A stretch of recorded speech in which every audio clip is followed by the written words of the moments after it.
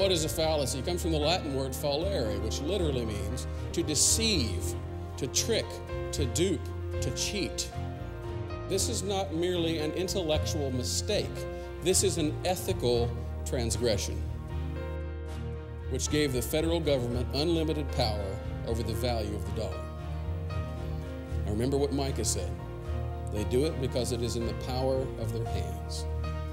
They scheme on their beds in the morning, they get up and do it the next day because they can.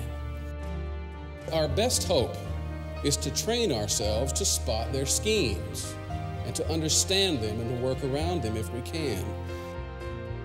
They are breaking the window and making someone else pick up the bill.